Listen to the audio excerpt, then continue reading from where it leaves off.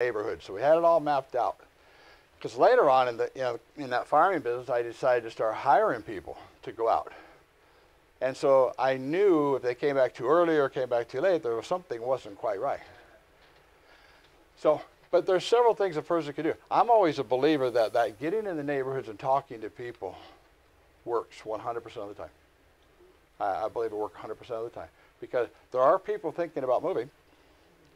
And it's pretty difficult. I mean, I can't pay Zillow enough money for them to find them for me, right?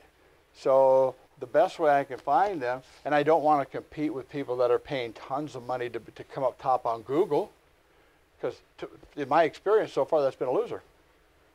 I haven't been able to pay enough money. I mean, honestly, if I could pay $1 million a month and make $1,100,000 back, I'd start paying $1 million a month. Who wouldn't, right? I have to find the $1 million, but so, you know, in this environment, and in all environments, I believe that getting out and talking to people is the way to make it happen. Now, this is kind of a trick statement, isn't it? Some of you know that. But I'll ask. Jesse, what's that say?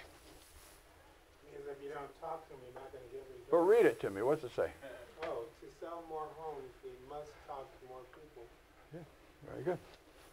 What's it say? I'm sorry? Your turn. What's it say? Read that. To sell more homes, we must talk to more people. Okay. That isn't what it says. You know what it says?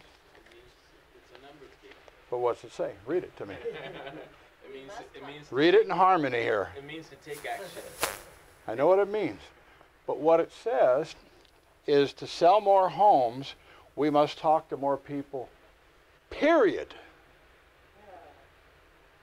That's the end of the story. That's the end of the story right there. We have to do it. So now I might ask myself, how about this? How can I talk to more people and enjoy it? Right?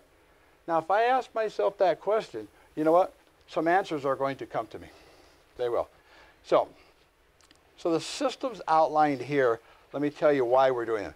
They're there to create a duplicatable business.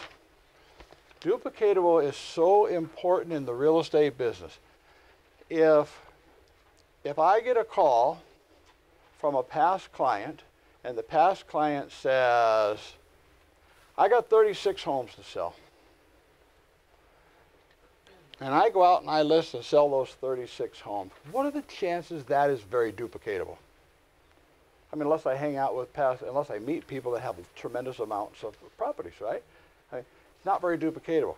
If I go out and I find somebody who becomes a lead, and I follow up very well with that lead, and when it comes time for that person to list their home, they choose me, that's duplicatable, right? I can redo that. You know, years ago, we used to feel that the open house was a total waste of time. We used to feel it was a total waste of time because we were of the mindset that said we cannot affect or control the amount of people that come into it. Right? So you have an open house, 20 people can show up. You have another open house, one person shows up.